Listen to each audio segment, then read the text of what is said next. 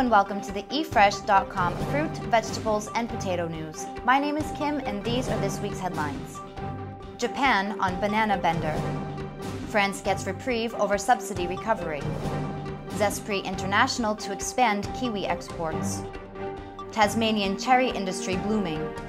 New Zealand helps poor farmers in Vietnam. Growers say there are not enough bananas in West Australia to meet the demand from Japan. The WA banana industry is missing out on Japan's hunger for the low-fat food because of low production. Japan's banana imports are headed for a second straight record gain this year due to increased health concerns and the so-called banana diet and the search for cheaper food. Banana imports from Australia have increased 34% to 540,000 tons from the previous year. And banana sales boosted Japan's consumer spending by $1.1 billion, with high demand driving the price up 8% last year. But despite many growers planting this year, Carnarvon's Sweeter Banana Company chairman Tom Day said there were not enough bananas in West Australia to start exporting. The European Union is giving France more time to come up with plans to recover millions of euros in aid given to its fruit and vegetable farmers between 1992 and 2002. The European Commission considers the aid given by Paris to be illegal because it gave French farmers an advantage over farmers elsewhere in Europe. The demand that farmers repay up to 500 million euros when farming incomes are falling has triggered protests in France.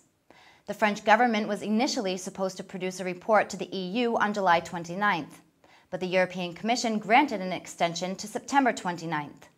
Any recovery of subsidies will go back into the French budget, not EU coffers.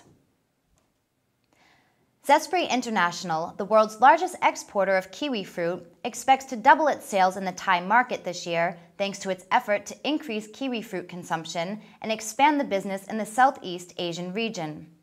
Daniel Matthijssen, marketing manager for Southeast Asia, said that although Zespri had been in Thailand since 1997, it had significantly penetrated the market over the past 4 years.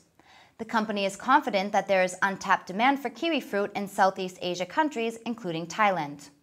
The consumption of the fruit in Thailand last year increased by 50% from 2007 to 120,000 trays.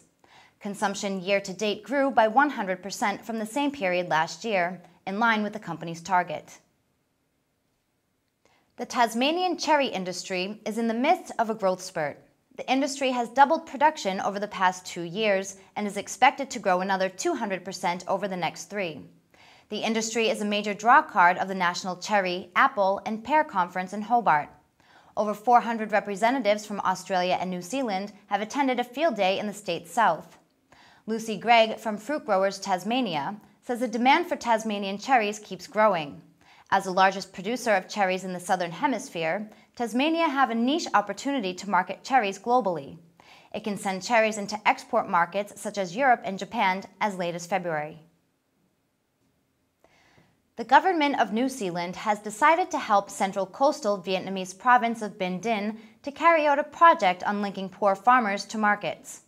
The project has a total capital of $2.14 million, of which the New Zealand government finances more than $1.7 million, and the province contributes the rest.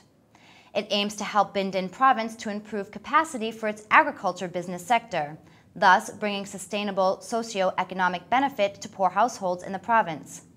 The 4-year project includes support to help Tay Son and Toi Hoa districts increase recognized safe vegetable volume, and development of marketing chances for small coconut tree growing households in Hoi Non and Phu Mai districts. Thank you for watching the eFresh.com fruit, vegetables, and potato news. See you next time.